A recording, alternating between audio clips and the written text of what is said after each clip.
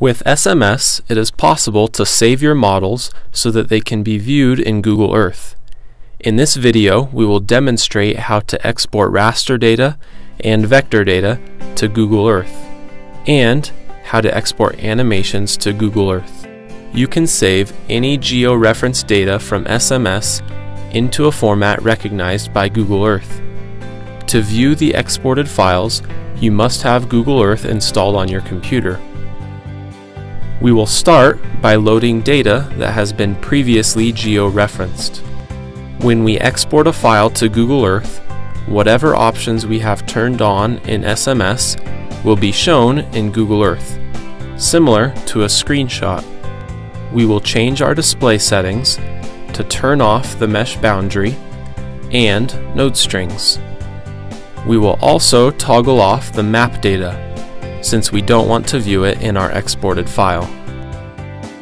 If we frame the data, we will be able to view exactly what we will see when we export it to Google Earth. In order to export the data, we must also be in plan view, so we will check to make sure we are now. In order to save the data to a Google Earth file, the file must be set in global projection. We will change the horizontal coordinates to global projection and set the projection to geographic. We will also change the vertical units to meters. We are now ready to save a Google Earth file. Files can be saved as raster files and vector files. We will try both to demonstrate the advantage of each. In the Save As dialog, we will change the file type to Google Earth Raster KMZ file. We will name it and save the file. The files save rather quickly, which is one of the advantages of raster compared to vector. To open the file in Google Earth, we simply have to double-click on the file. When Google Earth opens, it should automatically zoom to your data.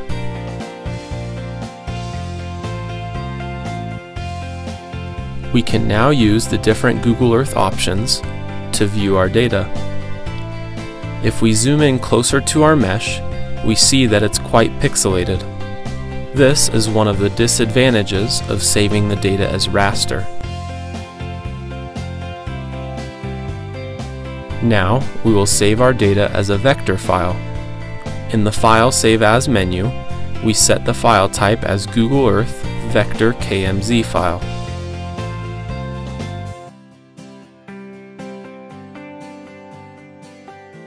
Once we save the file, we open it by simply double-clicking on the file, and again, Google Earth will automatically zoom to our data.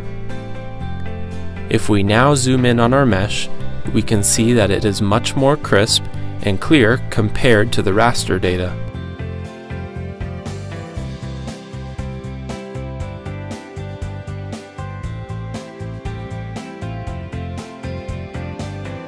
We can also save other display options to Google Earth files.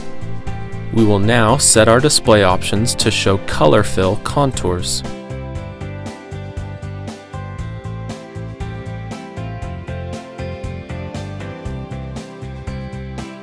When using the color fill option to export contours, the file must be saved as a Google Earth raster file.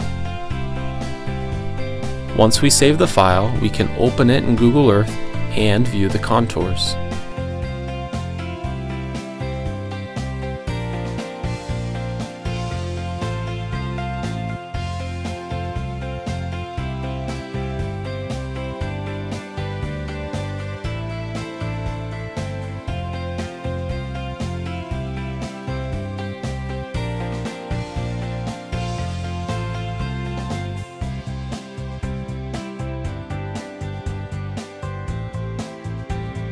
With SMS, we can also export a transient data animation. First, we will change our display options to make it easier to view the animation in Google Earth. To export the animation, we open the Film Loop wizard. In the wizard, we check the option to create Google Earth KMZ file. By default, the Coordinated Universal Time is selected. Once we click Finish, the animation will be saved and automatically opened in Google Earth.